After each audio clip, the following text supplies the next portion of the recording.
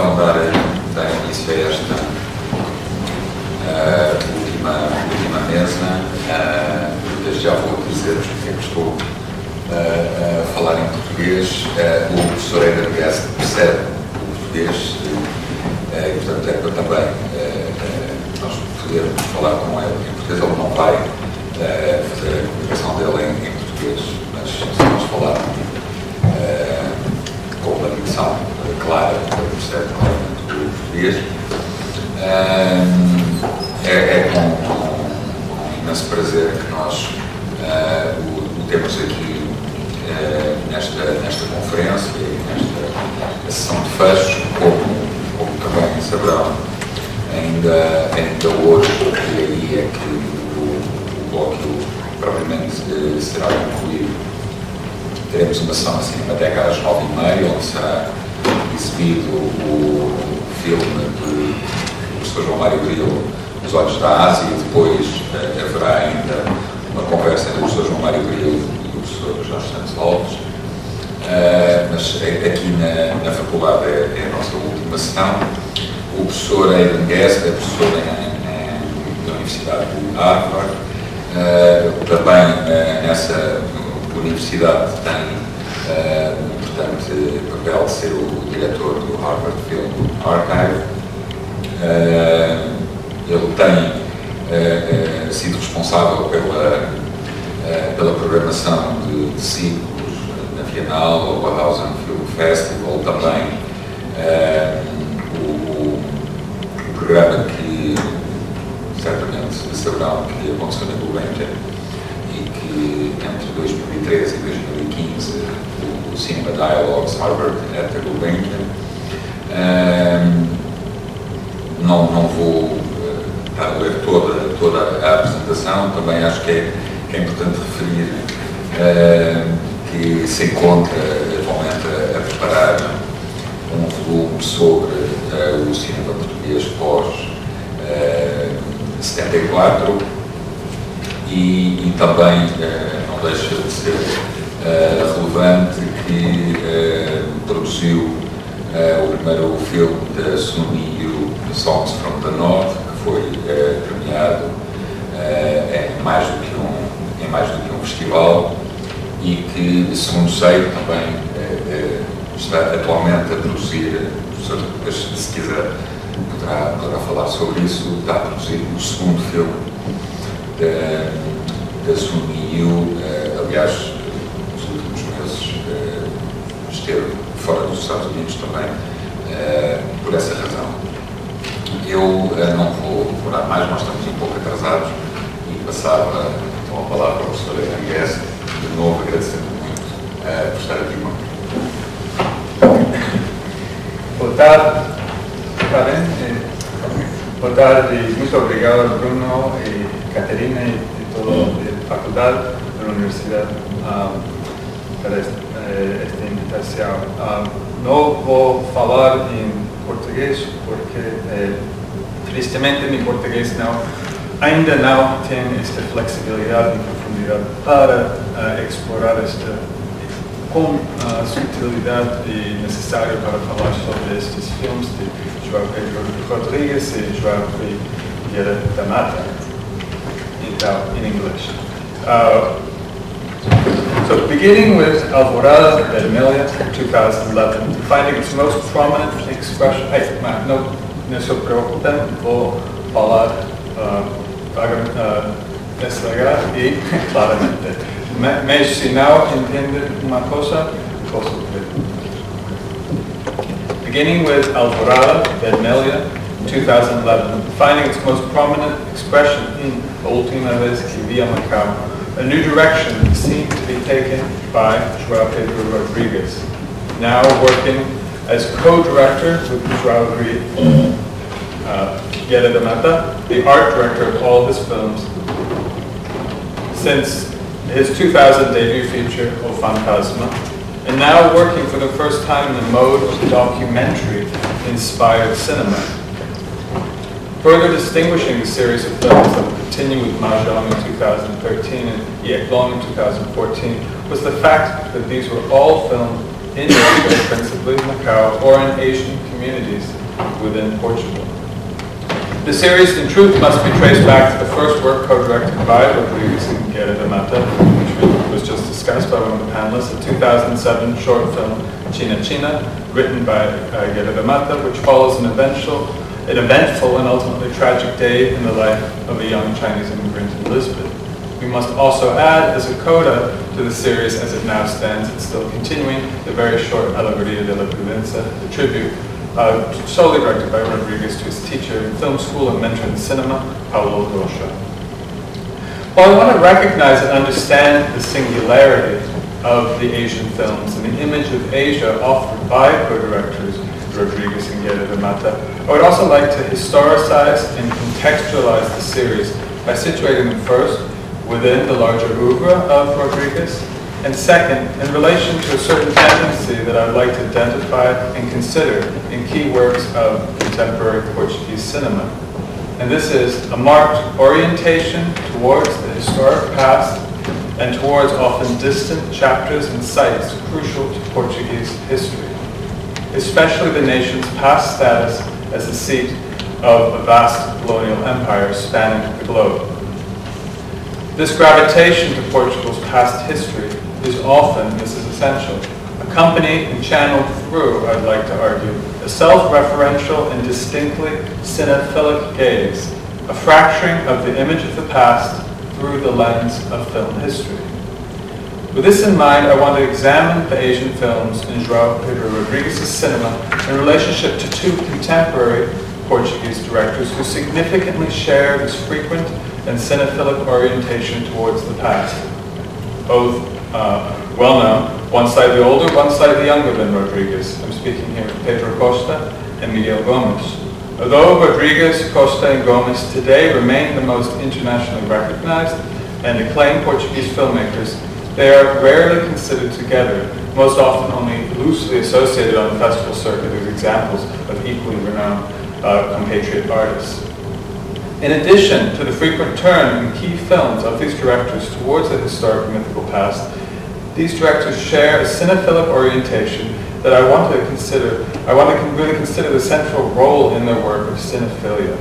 I want to speak here, though, of cinephilia not in the way it is most traditionally defined, as a way simply of viewing, thinking, or writing about film, or to quote João Bernardo Costa, who succinctly describes cinephilia as a life organized around the viewing of films. Instead, I want to think about cinephilia slightly differently, as an orientation that can guide not only film criticism and spectatorship, but filmmaking itself. In this way, I would like to consider these three Portuguese directors as each, and together, embodying a specific mode of filmmaking that engages profound yet deeply personal knowledge of cinema in order to critically engage film history and cinema itself as a mode of history, as a kind of historical imagination. Cinephilic filmmaking is fueled then by not only that essential desire of the cinephile to grasp the elusive object of cinema, and I always think here of that scene in The 400 Blows where the young Antoine Doinel and his friends snatch from the lobby of the theater film stills. It's that desire to possess, to grab, to hold, to keep, whether an actual or in the form of a memory, the cinematic image that I think is quintessentially at the most, I think, traditional, in some ways limited idea of cinephilia. So not simply this desire, though it is still there, but also a desire to understand cinema as a unique mode of history that intertwines and renders vivid both intimate and unstable autobiography and the always ambiguous myths of national identity. To speak of cinephilia as an emblem and guiding spirit of a national cinema is, of course, a familiar theme and strategy for film historians, especially when one speaks of new cinemas, be it the Nouvelle Vague, the New American Cinema, or the Taiwan New Cinema. Often the filmmakers of these movements offer open homages within their films of the cinematic models they admire and also seek to surpass, marking a critical distance through creative reinvention of image, narrative, and genre. Like the Nouvelle Vague filmmakers, The three Portuguese directors I'm considering here are all children of the Cinematheque, though in this case, of course, the Cinemateca Portuguesa under the direction of João Mário Grilo. Like the young French Turks, these three Portuguese directors are also marked by an obsessive dedication, especially in the early parts of their career, to celluloid film itself as a medium, and in a dedication to the most traditional ways of shooting and conceiving of the image in terms of light and shadow. And yet, the parallel ends there. For today, and in no recent time are we seeing or discussing anything on the scale or with the kind of unity that might suggest, in Portugal, a movement. We are not talking here of a new Portuguese cinema, nor should I think that term should be applied. In fact, quite the opposite.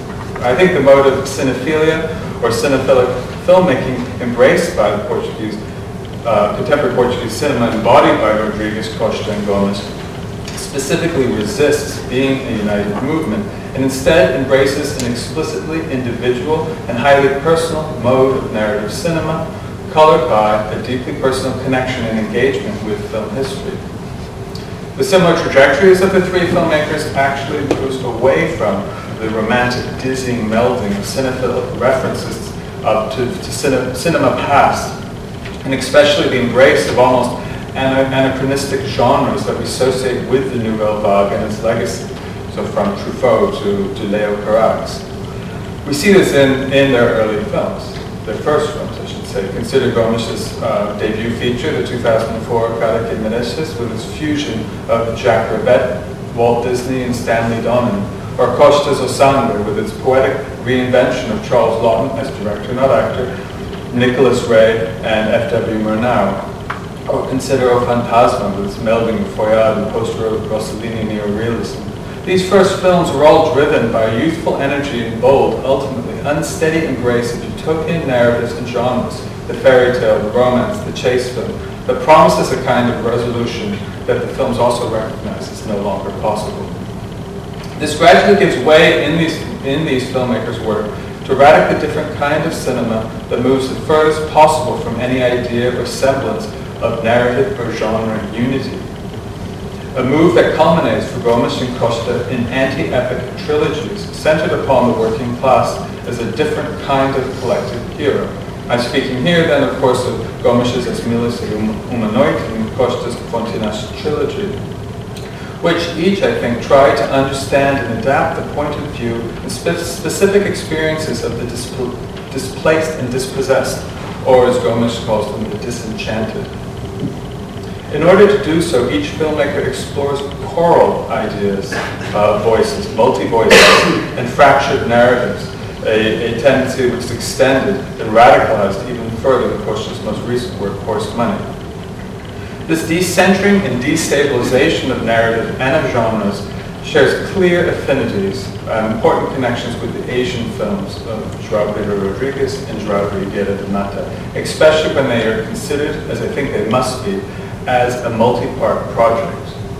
While I'll focus right now slightly more on the arguably most important of Rodrigues and Vieira de Mata's Asian films, A Última Vez que Vi Macau, I also want to consider the series as an integral, though a multi-part work, appreciating the way each of the films return differently to similar themes, places, and at times strikingly similar footage, if not the same footage. The constant reinvention signals the rich instability and polymorphous nature of the image of Asia in Rodrigues and Vieira de Mata's ongoing project. Defining the 7 Asian films as a multi-part work makes a further connection between the cinema of Rodrigues and that of Costa and Gomes, whose own film, whose own films have steadily gravitated towards this idea of the multi-part. If we can see here that Costa's celebrated Fontenache trilogy and Gomes' As Milas e Uma Noite further share with the Asian films a similar refusal of any logical narrative structure, privileging decentered, destabilized narratives, preferring choral and dialogic voices. For Costa and Gomes, the goal here is ultimately a radically democratic image, able to give equal voice to those not represented, those without a voice traditionally within cinema. I would like to suggest the multiplicity of contrasting, at times conflicting perspectives on Asia presented by the separate Asian films to be one of the most remarkable, most important accomplishments of these films, which together present and critique a veritable catalogue of different images and ideas and imaginations of the East that have been invented by the cinema and have continued to shape the popular imagination of Asia around the world. If a kind of cinephilia is legible across the recent films of Rodriguez, Costa, and Gomez, then it is cinephilia. It is a cinephilia, and by extension, cinema itself, as a mode of memory and nostalgia, a kind of longing, perhaps saudade, a longing perhaps for the kind of narrative certainty and stability that once seemed possible, or at least seemed to be promised in the classical cinema, whose narrative was defined by such stabilizing forces as enforced censorship codes and streamlined industrial production. What emerges, I think, is a radical tradition of cinephilic cinema that at times approaches a kind of counter-cinema. For in the films of Rodriguez, Gomez, and Costa, we do not find a kind of dense network of references to films past at work in the postmodern citational mode of cinephilic cinema at work in the films of such American auteurs as, for example, Tarantino, the Coen brothers, and Wes Anderson's, a mode of cinephilia that often borders upon the parodic and the ironic. Instead, within these Portuguese filmmakers, I think we find evocations of cinema past that return not simply to past history, but to earlier modes of cinema, as earlier ways of seeing and understanding the world, both problematic and representing promises unrealized. We could say that for Rodriguez, Costa, and Gomez, classical cinema, and classical Hollywood in particular, the privileged object, after all, of the first wave of cinephilia, exists as a kind of memory, a kind of consciousness, a kind of willfully compromised to somehow, because of its self-declaration of open desire, a truer and more authentic history.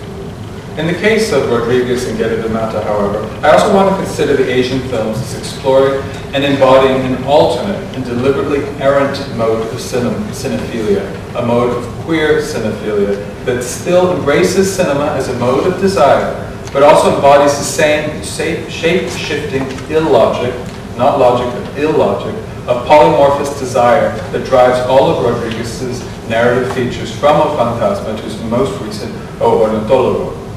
The Asian films are driven by an equally unstable desire prone to shape-shifting perversions, but a desire rather for narrative in its many different forms, be it memory, storytelling, or what we might call traditionally history with a capital H.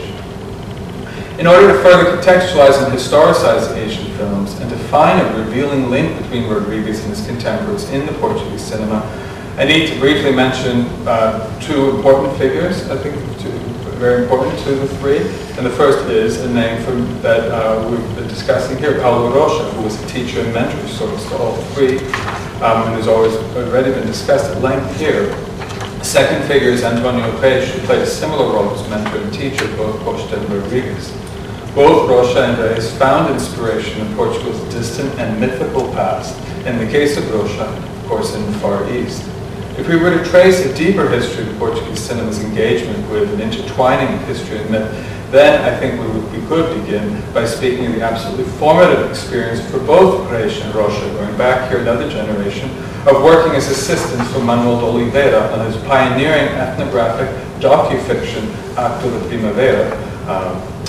In his work together with psychologist and filmmaker Margarita Cordeiro, Antonio Reis defined a different mode of creative documentary, a kind of ethnography of the imagination, realized first in his stunning and short film Jaime from 1973, a haunting portrait of a schizophrenic and deceased patient at the Miguel Bombarda Psychiatric Hospital, told through photographs and the striking artwork prolifically created by the artistically untrained Jaime Fernandes.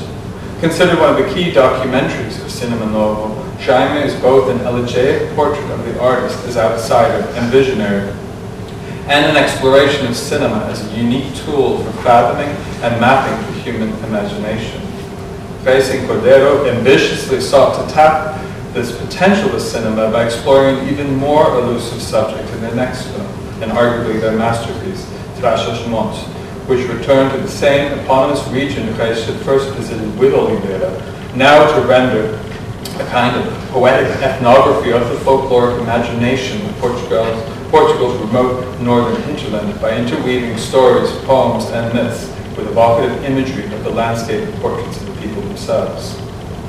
As young, emerging filmmakers, Reis and Rocha dedicated themselves to a new kind of national cinema whose films would assemble a kind of cinematic museum, as they called it, of the most vital and authentic and underappreciated aspects of Portuguese culture and daily life, most notably those absent from the dominant cinema of the South dictatorship.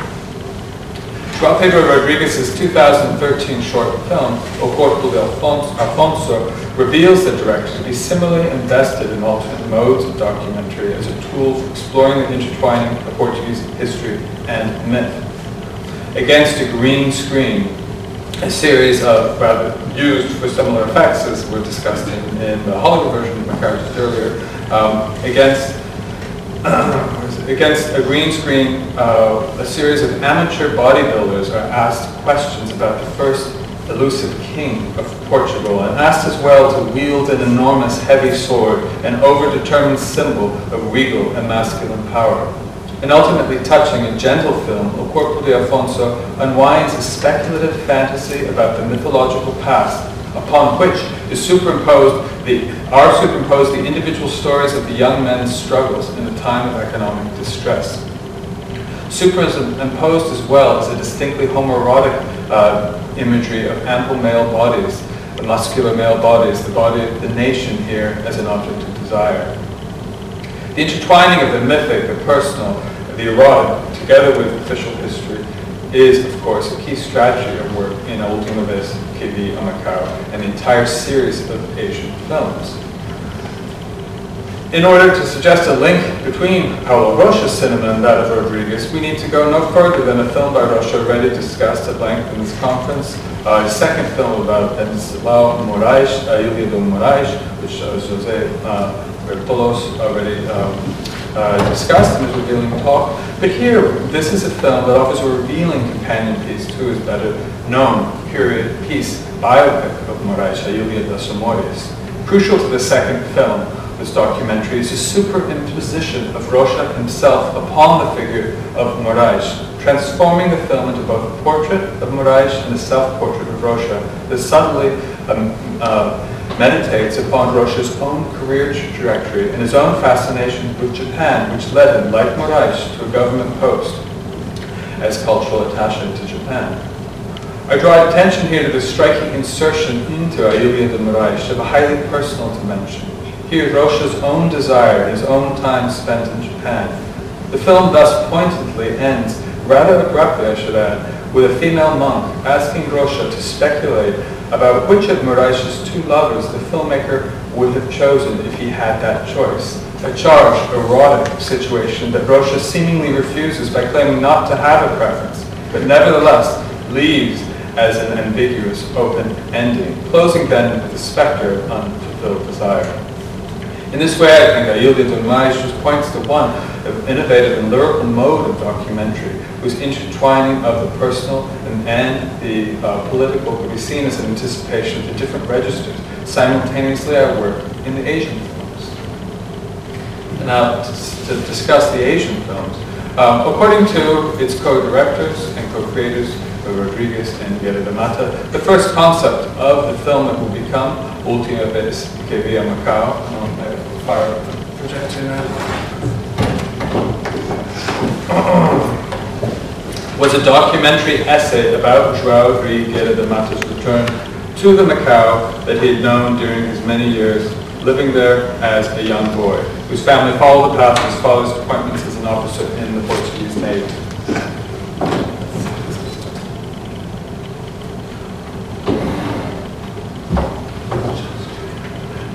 Okay. Only gradually over the course of 3 filming trips to Macau was the concept transformed into something else. That something else is, of course, an openly hybrid film, animated by a restlessly transformational logic kept alive across the entire length of Last Time I Saw Macau, which has often been commented here in the most recent presentations, is marked by a constant shift in direction and tonal registers, seeming at times almost about to become a different film. In this way, what begins as a low-budget, noir-inspired detective mystery gives way to a sort of personal home movie, a recherche du temps perdu, while continuing to weave alternate strands of dystopian science fiction or slightly dyspeptic intellectual, cultural ethnography.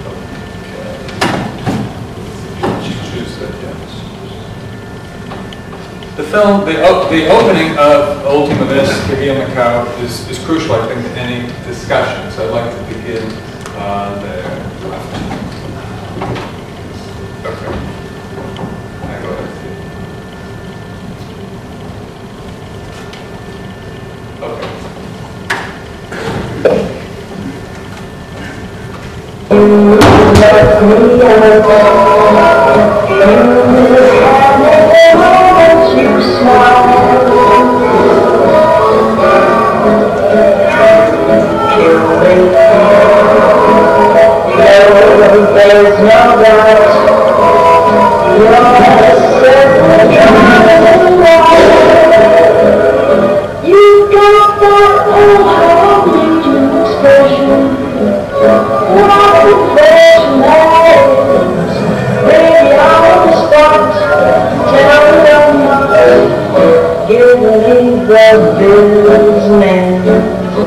Okay. So here Macau seems immediately to present itself as a lower budgeted continuation of Rodriguez's last feature, O Morrer como un Homem, showcasing a minor character and actor from that film, Candy Scratch, now thrust into the center stage of a willfully minimalized cabaret. Yet this opening is merely a playful non-striptease on many levels. We note the way it begins in dark, and then there's a revelation of the act itself. A non-striptease on many levels. For while On Where to Die Like a Man is a film very much about performance and the performative dimensions of both masculinity and transgenderdom as lived by an aging transsexual drag queen, Macau is instead a film that abruptly refuses the kind of, and explicitly refuses the kind of corporeal presence and polysexual bodies and couplings that are so central to Die Like a Man and to Rodriguez's previous features, Odette and O Fantasma. Quite the contrary, Macau instead offers its principal characters as corporally abstracted and fragmentary entities who appear most often, usually only as gloved arms glimpsed, reaching in from the edge of the screen. Indeed, after such a bold first appearance, the double absence of Candy Scratch from the rest of the film is notable. Candy never appears again in person, and is only heard as a breathless voice on the end of the phone, and as a voice reading her last letter to Gerda Mata. And she is, of course, tragically killed towards the film's end. Her glaring absence as a body, as a corporeal presence, calls attention, however, to something else, to the fact that the polymorphous transformational desire that she embodies is nevertheless present and active throughout the film itself. It is precisely here that I think Última Vez que Vi Macau makes one of its most daring moves, declaring itself to be a different kind of queer film, no longer concerned with the shape-shifting, endlessly bifurcated, and ever-displaced desire of Rodriguez's changeling characters, from the omnivorous garbage collector in O Fantasma, whose desires encompass the homosexual, the heterosexual, and even the seemingly animal, to the eponymous heroine of Odette, who seizes the haunted role of a young man's dead gay lover. Instead, Última Vez que Vi Macau offers itself as one of the queer and changeling bodies invented by Rodriguez's cinema, animated by restless shifts and metamorphoses that reinvent the film many times over in terms of image, narrative, genre, and tone. While Última Vez que Vi Macau and the Asian films are rarely considered in light of Rodriguez's other works, most often treated apart and seen in relation to the genres that they reference, I think it's crucial that these films are absolutely crucial to place Rodriguez within contemporary queer cinema as defined by such directors as Chai Ming-liang, Alan Girardi, and Christophe Honoré. For what unites all of these filmmakers is a deliberate turn away from the representation of queer characters and bodies and stories, but instead an embrace of a kind of what we could call queer logic, or rather illogic, driven by constant and restless transformations.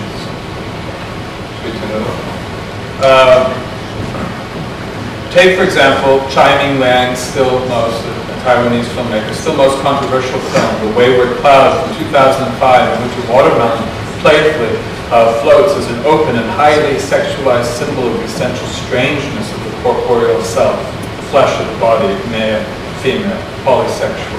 Or take Alain Girardi's Le Roi de l'Aviation, in which a middle-aged gay man is essentially kidnapped and taken on a delirious road trip to nowhere by a young woman of indeterminate sexual orientation. At the heart of Liang and Girardi's startling yet frankly declared inversions of normative sexual formulas long imposed by cinema, both straight and queer, we see the emergence of new narrative and genre forms, of a new kind of polyvalent and elusive image, like the slippery melon that punctuates The Wayward Cloud.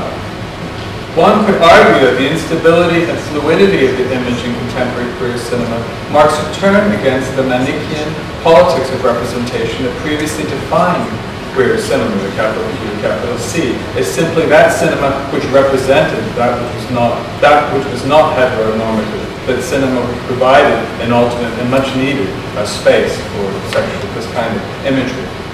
A number of important clues to such a queer dimension of Última Vez que Vi Macau are immediately delivered in its striking opening sequence. We note, for example, Candy's choice of the traditional iconic body-hugging cheongsam dress as a prop that boldly announces and embraces a glaring divide between East and West, with Candy's voluptuous transgender form playfully embodying the impossibility of performing Asianness as was regularly practiced during the time of the classical cinema, and as has been discussed a number of times. Of course, making a reference here to the same dress worn by Jane Russell in von Sternberg and Nicholas Ray's Macau.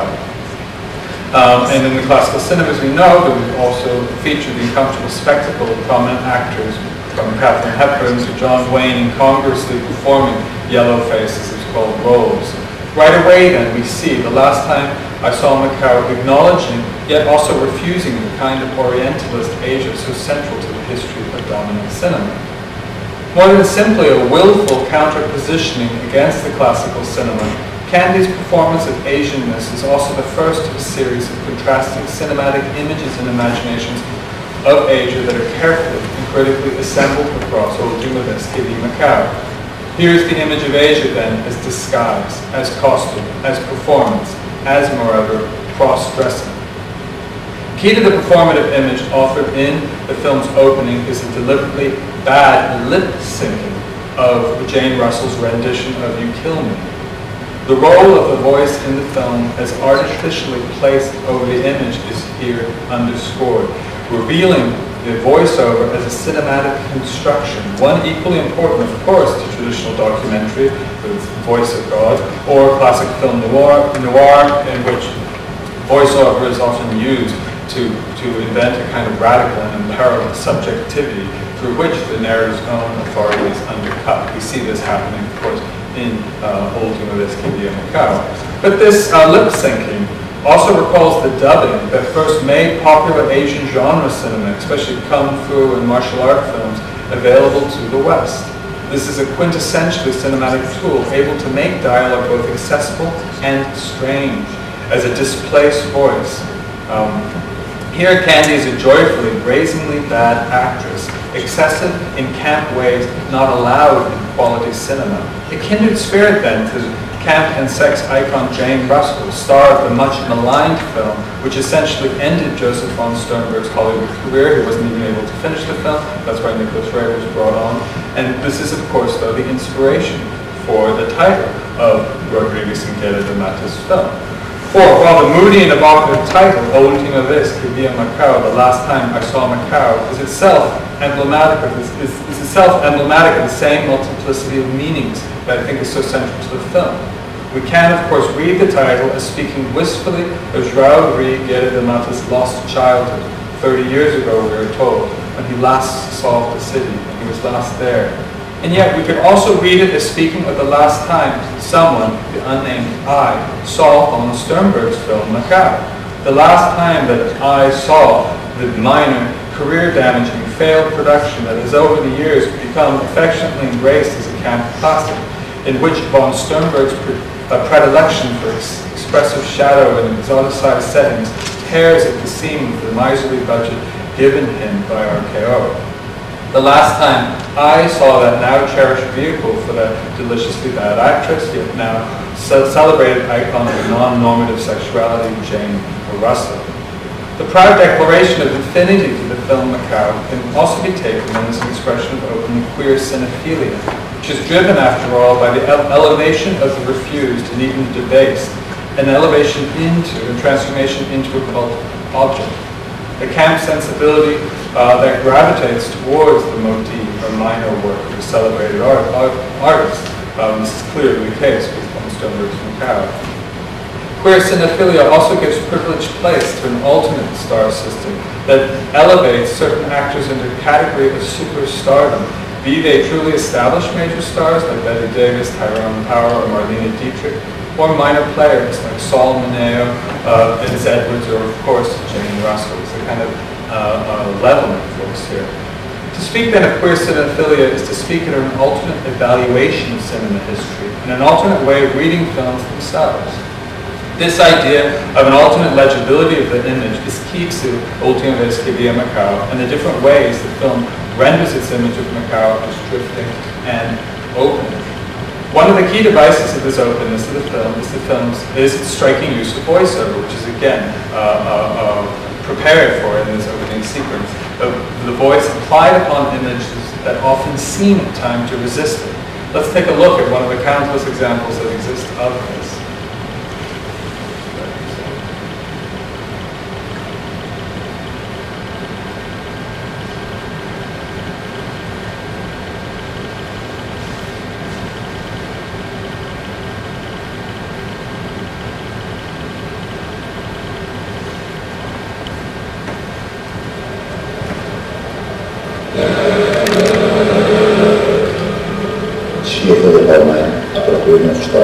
Onde ia com os meus pais.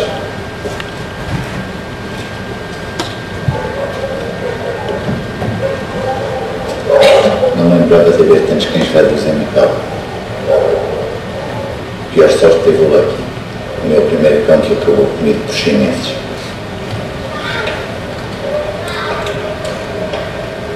Felizmente esses restaurantes já não existem. Infelizmente, os vendedores ambulantes a quem eu comprava guloseimas à porta do meu antigo colégio foram proibidos.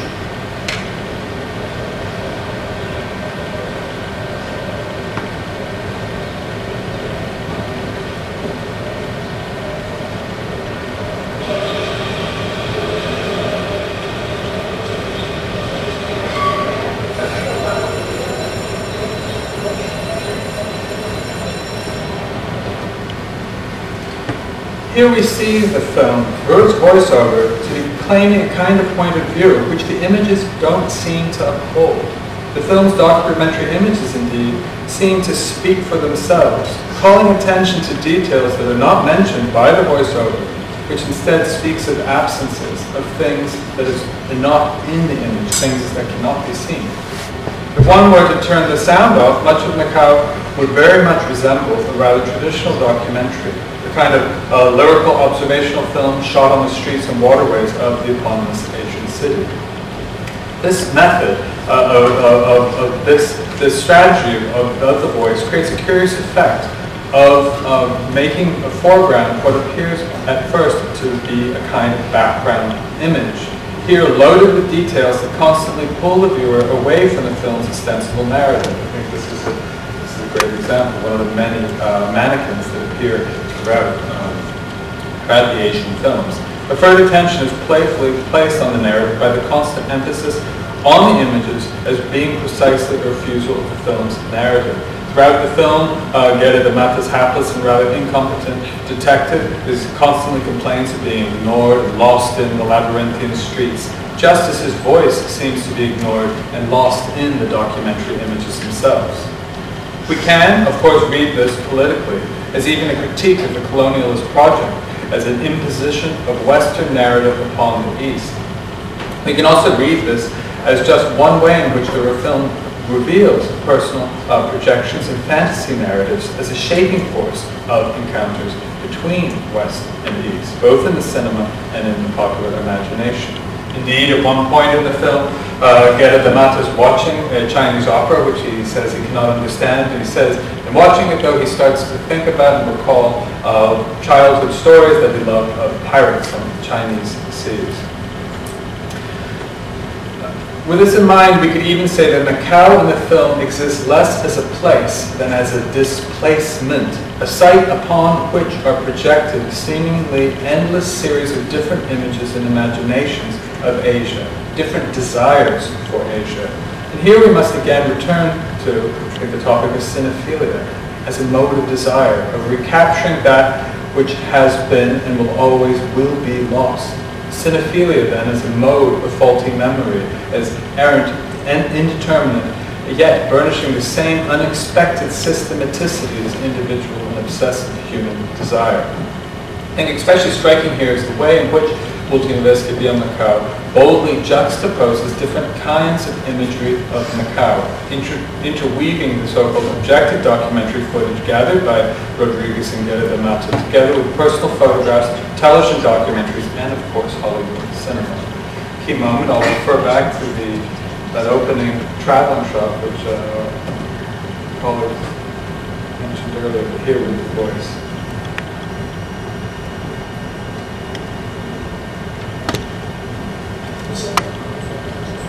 Ela acreditava que ia ser a próxima vítima e eu era a única pessoa em quem ela ainda podia confiar. Pediam para ir a Macau, onde se estavam a passar coisas estranhas e assustadoras, segundo as suas próprias palavras.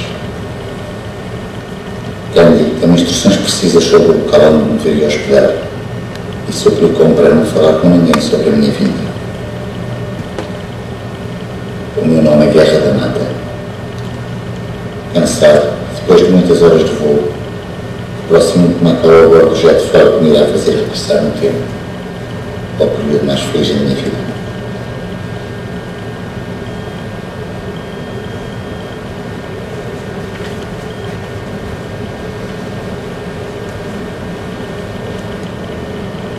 Isto é Macau, uma ex-colónia portuguesa que verdadeiramente nunca foi. Singular e bizarra, é uma encruzilhada de pessoas de raças e nacionalidades diferentes que aqui vêm tentar a sorte. Macau nunca para. É a cidade com a maior densidade populacional do mundo e também a cidade onde nos podemos sentir mais sós. Okay, so this clip reveals not only different kinds of images of Asia that are set into tension, but also the different, often contesting voices the film also releases. So we have these, we go from the footage shot by the two filmmakers to footage from Macau, footage which should be pointed out is offered in the von Sternberg film as a documentary footage. This is footage offered at the earlier film, so it's a fake documentary, we could say, that's added to anchor that fantasy of Macau in a kind of reality. So we're here seeing the sort of fragility, the thinness, the superficiality of that image. Here, especially within the degrading quality, which is amplified, I should say, by this projection. But it's also, though, I think the different voices that we're seeing here that's really important. Here we have the voices of the two filmmakers themselves. Gerda de Mata speaking both as a detective hero of the film's noir fiction and as the autobiographical hero returning to find his childhood, in search of his childhood, I should say. And then we also have Rodriguez, meanwhile, speaking as the documentary voice. Less as the voice of God of classical documentary, but as a dispassionate, world-weary commentator, very much in the mode of Chris Marker. Taken from a strictly and perhaps narrowly and perhaps psychoanalytically informed auteur's point of view, the director's contest of voices, one which continues throughout the film, I should add, could be taken as a contest between two directors for the authorship of the film, for control of the narrative. Such a reading might find a curious echo in Mahjong, of course, where the two filmmakers play partners who end their relationship in a deadly duel with pistols. We can also, however, find other clues to the strategy in the director's other films. In, for example, Guerra de Mata's first and still only solo directorial work, Ok Pura, in which he appears only as a voice on the telephone, another kind of playful self-effacement. And here, however, we can see something else at work, a playful yet rigorous tension between and almost a kind of autonomy given to both the soundtrack and image track, a tension which reminds us always of the constructed nature of the cinematic image. This meta-cinematic dimension is particularly charged and constant, I think, across the Asian films. With this in mind, let's take a look at the first film in the series, which is, of course, China China.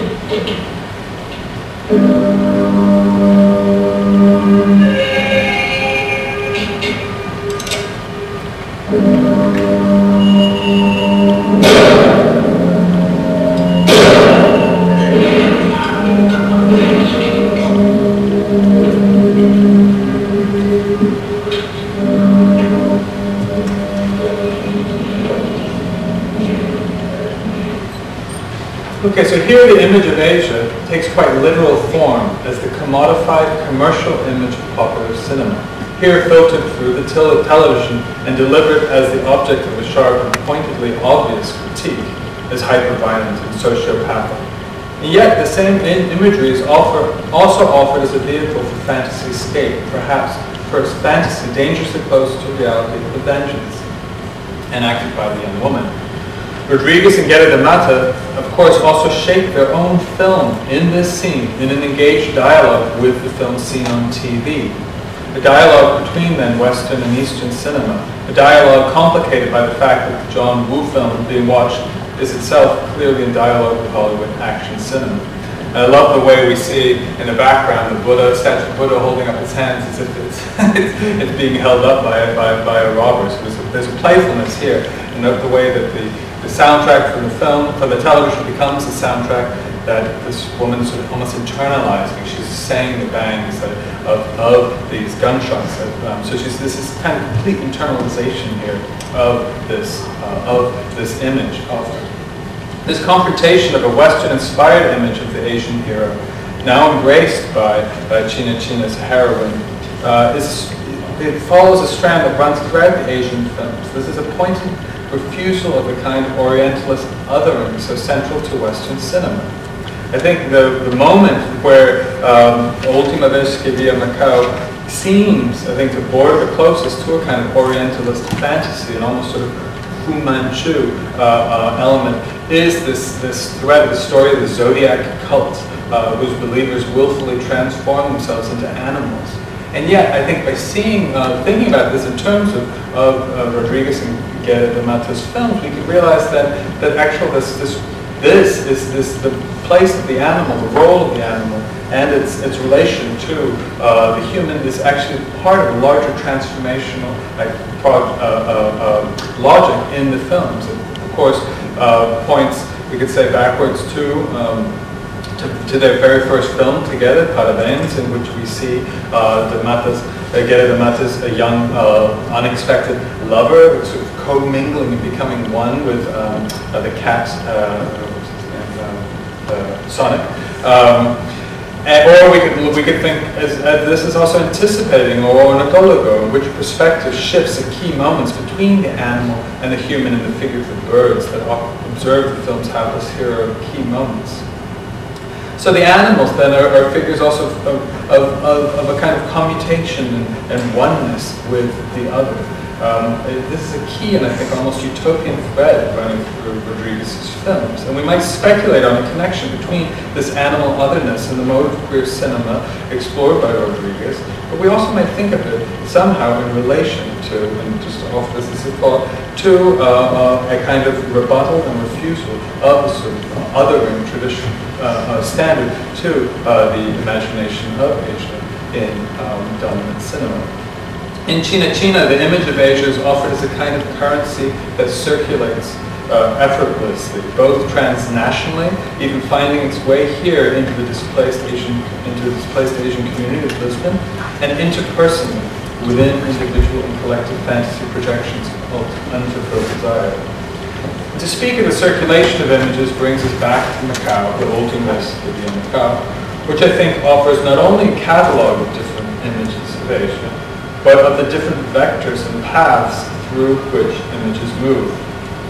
Yes, the film kaleidoscopes with different cinematographic images of the city, as you said, from Lumiere-style actuality to noir dystopia to science fiction, while also providing a very specific catalogue of the different ways Asia has been imagined by the West, the anonymity of the crowd, the strangeness of the different culture and language. Think of Chris Marker, Blade Runner, and Black Rain. At the same time, however, the film and the Asian films as a total that accompany it also constantly remind us of the shifting, ever-changing value and movement of images that can and do move differently and can move us differently in synchronicity with and as echoes of our own desire. The search, I think, within the film for a kind of utopian film that is able to expand and constantly take new shape, that is able to contain a multiplicity of voices and perspectives, while also contracting to render vivid and intimate the most personal stories and memories. The film that can be both a city symphony and a home movie, seemingly simultaneously, is the sort of charge, and I think vector which continues, to which the other films of the series are offered in response. I'd like to close by looking at two films that I think that offer very specific responses to this. The first, Red Dawn, and the second, IEC Long. And let's take a look at the opening of Red Dawn.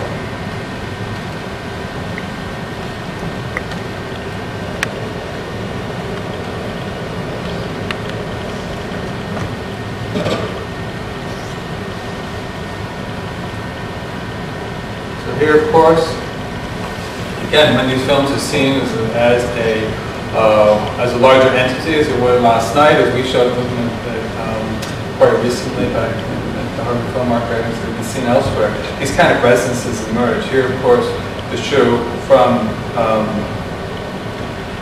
Macau, seemingly strikingly similar to the shoe that Jane Russell throws, is also the shoe that is the vital clue, offers a vital clue in both Mahjong and the last time I saw Macau. But we can note right away that the interest of this shot is not in the object which catches our eye, but is instead in the action that happens in the background. Again, this play of foreground and background that we see in the last time I saw Macau here takes a different and charged form. What we're seeing here is, of course, that most proto-cinematic of moments, the workers arriving at the factory. And Lumiere, of course, is the workers leaving the factory, but still, the representation of labor in cinema remains one of the sort of most profound and important, I think, images and topics, one of which is returns. The shoe, of course, could be one belonging to Tonio, the drag queen starved to die like a man. And yet, this is a clear symbol that this world has somehow been left behind. I think it's striking as well that the film continues with a garbage truck, seemingly again to refer to the O Fantasma. And then we have this wonderful extended scene, again, of the factory gates.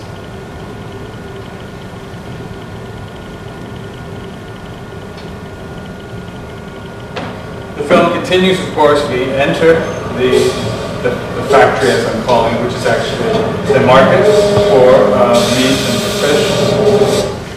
And we see, at times, how to say, very difficult imagery. We see animals being slaughtered and transformed into food. And I think here we can see, again, if we start to see these films as being in dialogue with one another and in dialogue with Rodriguez's work, we can see and we can understand important connections here. We can see here, for example, a further response then to the cult of animals within The Last Time I Saw Macau, but this time animals used in a different, more brutal or ritual.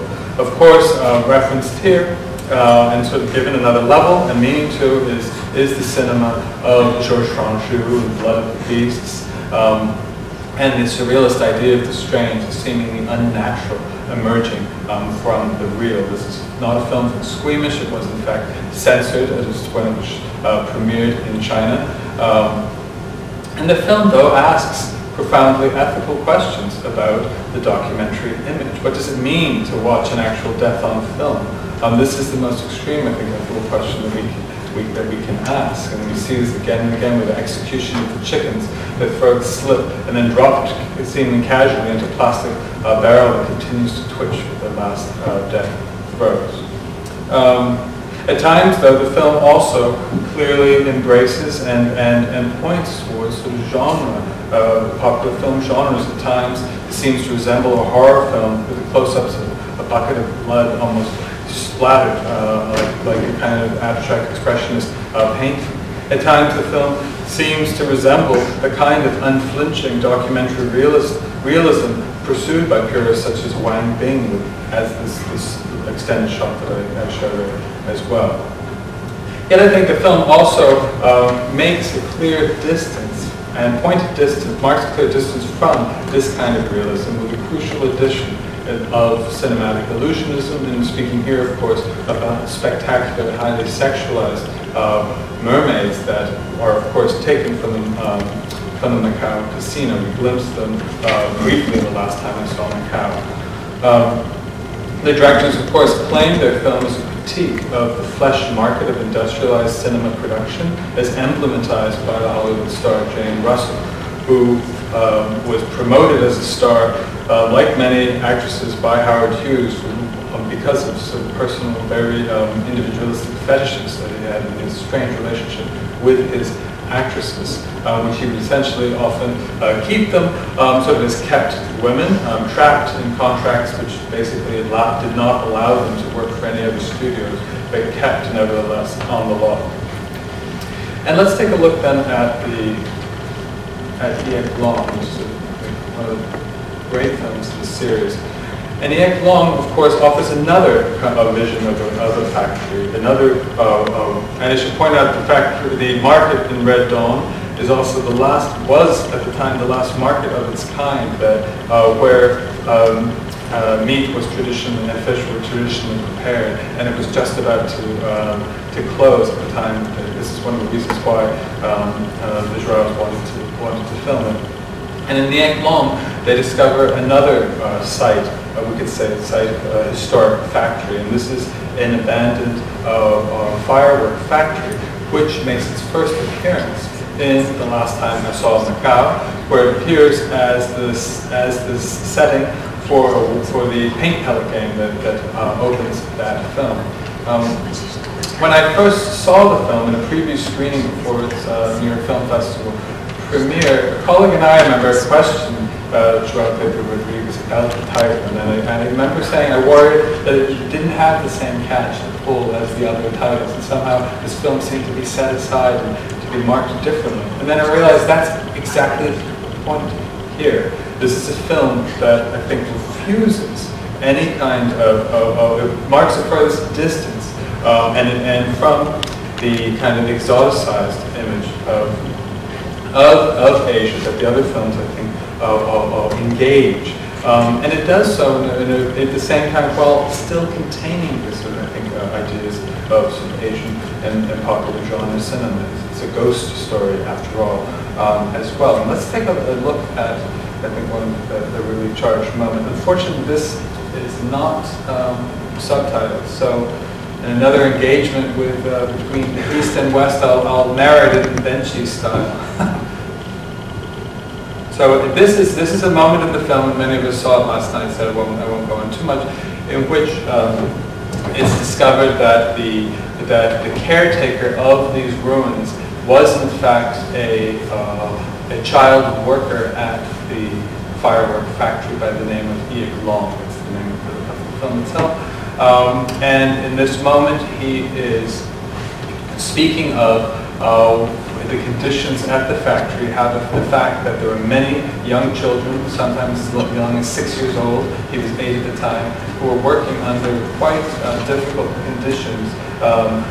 Because of the small and agile fingers, they were given the job of inserting fuses into the fireworks. This was, of course, dangerous work that often resulted in death.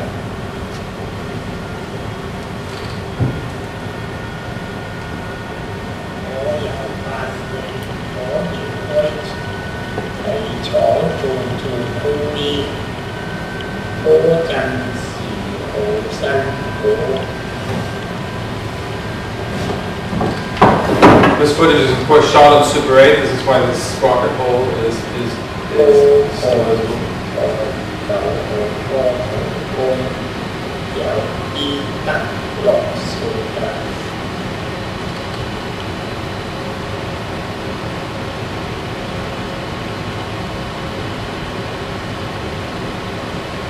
And those walls, of course, were there to protect when there be explosions inside these factory spaces. Those walls were supposed to limit the explosion, not necessarily to save human lives, but rather to protect actually the property itself. Now he's speaking about the fact that they never questioned the condition of the work, but rather accepted it because there was no other option.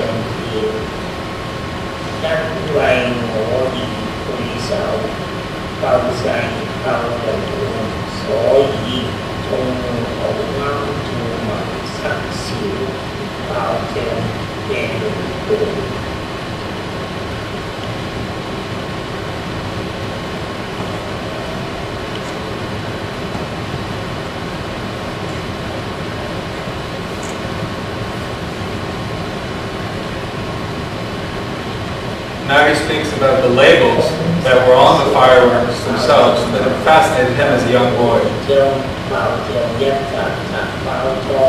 He said he set his imagination aflame, much like Get of the Mountain speaks of the pirate stories.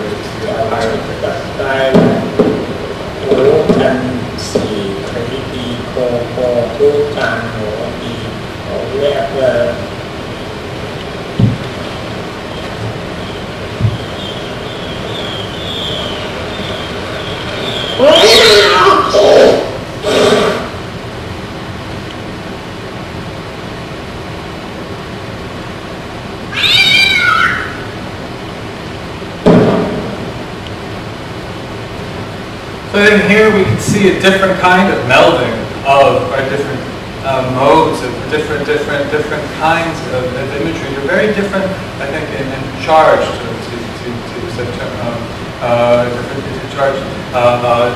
direction. Here, we're turning pointedly to a site that had been used for a kind of fantasy projection, to be used as a prop, as a background setting for a fantasy noir narrative. Here, being treated with a kind of a different, objective, different kind of lens, a sort of critical archaeology determined to discover the true story of what actually happened and how lives were lived in this very particular place, being Macau, this particular factory. This is an interest then not in a universalized or fantasy Macau, but Macau is a specific historic location. Rather than a narrative character, we're seeing an individual whose story has never been told. An individual in this case who seems to look at us and to ask us to try to see everything differently. I love the way that this film also insists on still interweaving a kind of playful fantasy, and this kind of quite haunting one, these figures of the ghosts played by the young boys here, and also the animation of the letters themselves. There's an insistence here on this unique potential of cinema as a mode of historical inquiry, able to animate the sort of imagination of a place. Imagination, in this case, not only of us, the spectators, but here, of the subject itself.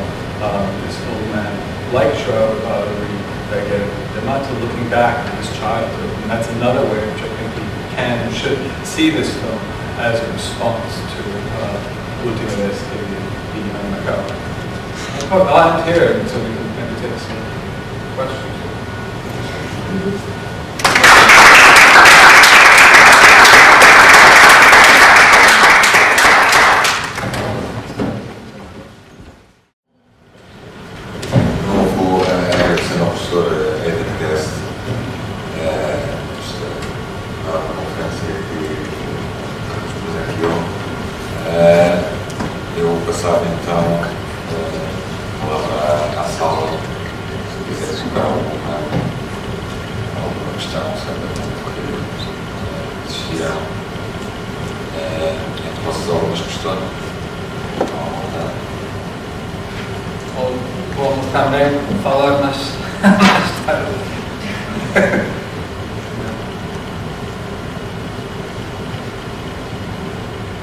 I should say this is my desire was always to think about tracing the kind of lineages and connections. I mean, I'm very interested in, I don't mean this literally, but in some ways the Portuguese cinema is a kind of family tree, and where we can see different branches growing and different connections, and I think it's really important to, my mind, to really to see how there's a kind of dialogue that takes place at different moments. Can I say anything in Portuguese? Yeah, absolutely. Easier. I'm going to slowly. Okay. Temos trabalhado exatamente a questão do documentário também, em termos históricos.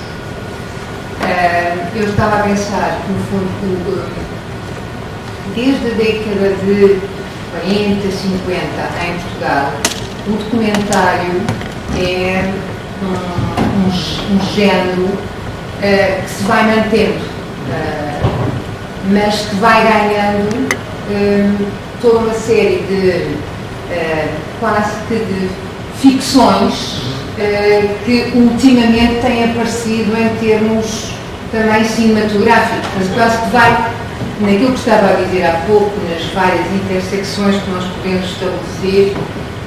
Atualmente, portanto, nestes últimos anos, a questão do documentário ganha tonalidades diferentes. Ganha essas mesmas tonalidades diferentes, ou pelo contrário, em Portugal, ou pelo contrário, há muito mais um tipo de europeização do documentário português em termos mais globais, mais gerais. Tipo de trabalho que se faz com a Câmara, dos conhecimentos técnicos que se tem, da relação muito mais rápida com outro tipo de formas de exposição. E quem são umas das figuras mais importantes neste movimento que dos anos 40 e 50? Eu estava a pensar, pronto, teve um tipo de trabalho, por exemplo, do João Canicho e com o trabalho que ele faz pegando nos documentários do António Lopes Carvalho. Por exemplo, não é? Sim.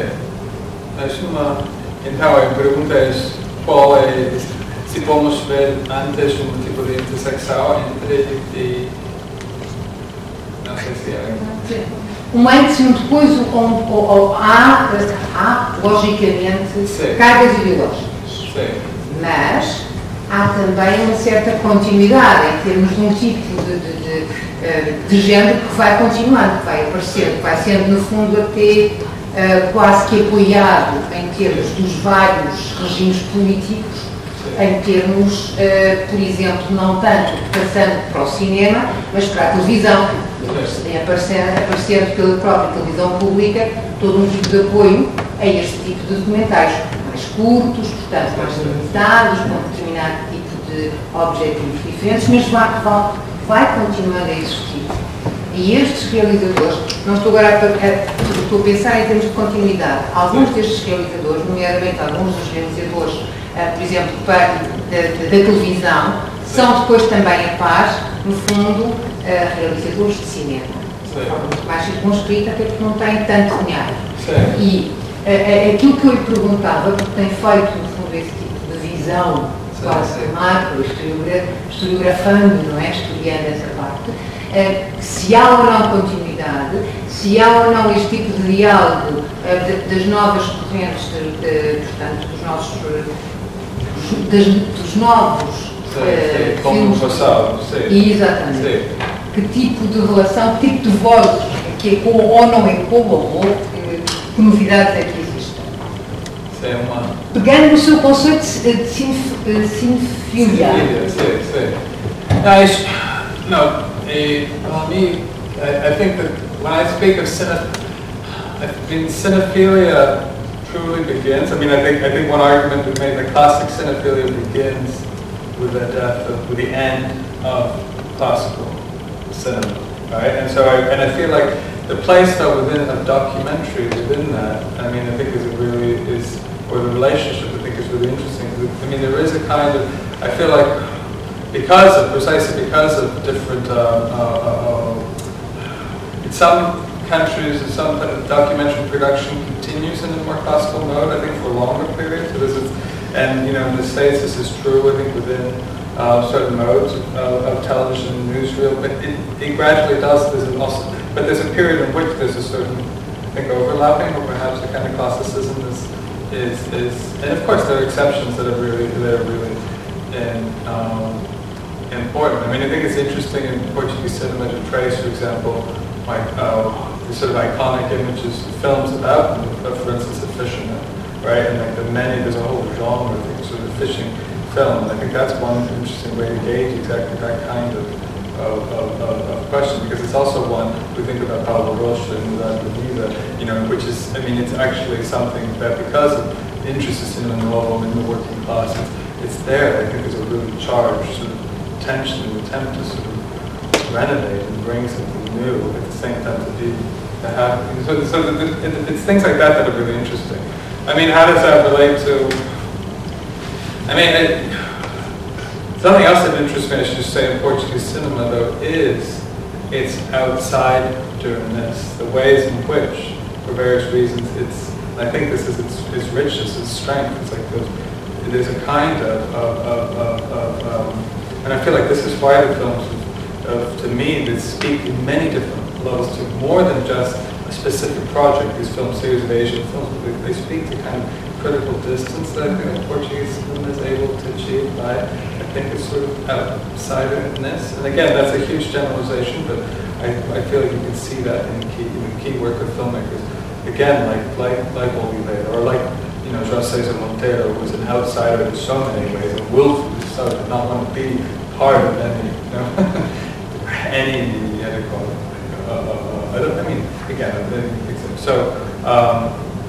yeah. Broad question. Alguma questão? Eu posso colocar? Sim. Quando falava a propósito até da última vez que vi Macau, falava de utopia e também utilizou a categoria displacement relativamente, não apenas, mas esse em particular. Eu perguntava, e até atendendo àquela ideia da árvore e das várias relações entre os cineastas portugueses, como é que via essas mesmas categorias na cinematografia do Paulo Rocha e em particular das duas ilhas? See, the idea of utopia, displacement. To me again, I think Ilha de Moraes is a key film there because You know, and the way in which, like the Asian films, the sense that of not wanting to allow, or to saying that multiplicity, the insisting on a kind of multiplicity of perspectives. I mean, it's something that's interesting what I speak that figures the two women themselves, but the way that Rocha insists that this other film, that somehow his Ilha dos Amores had not somehow, it had not grasped at something essential. And so I feel like that to me is the sense of you know, the idea, this sort of faith, nevertheless, in a kind of documentary, and again, a kind of documentary that is able to reach a kind of truth. Again, not declared as such, because the film ends so open-ended.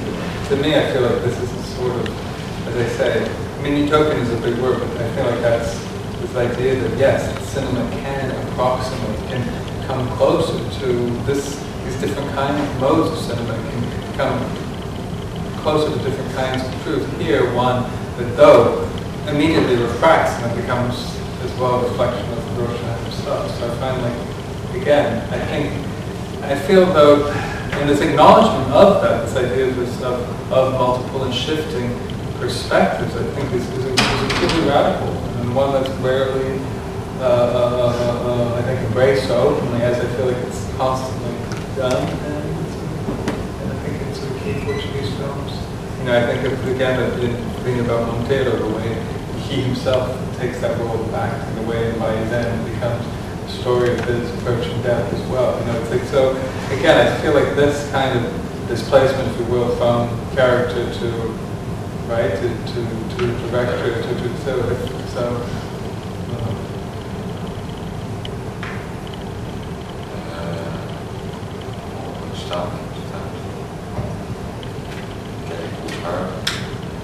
Yeah.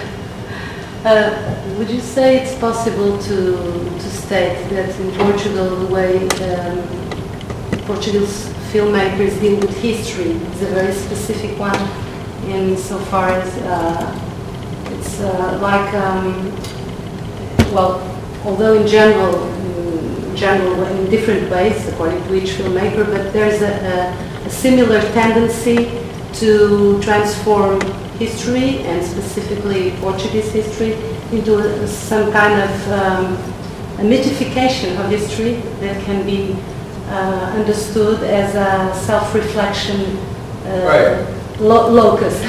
Would you say it's possible to say that? I think what I'm trying to describe as a tendency, which I've seen again in key filmmakers, but is actually this intertwining of the mythic and the history. I mean, again, those are both slippery categories, and once you get into, you know, Bay Alfonso or something like that, then it's like, where's the separation? There really isn't any. But that's, I think, exactly the point. I mean, and also the way in which filmmakers like Monteiro, Oliveira, to name a few, treat literature as history, as a kind of historical lens, right? And so they're seeing fiction, or, I mean, the Oliveira's film by Christopher Columbus, right, where he enters into speculative mode. So it's, I think it's clearly like this is a really important current, without a doubt. And the question is though, like, at what point does that become history, right? I mean, that's what's interesting. I mean, this is something that, you know,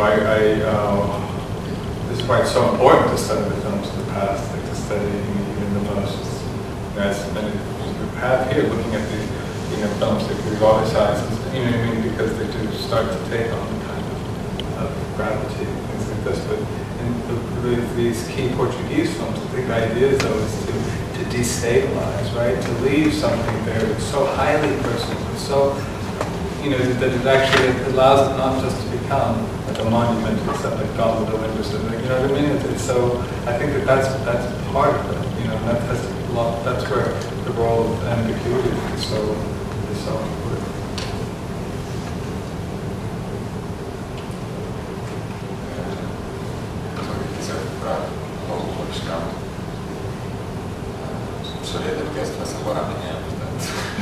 Não, hoje está na Cinemateca esse também.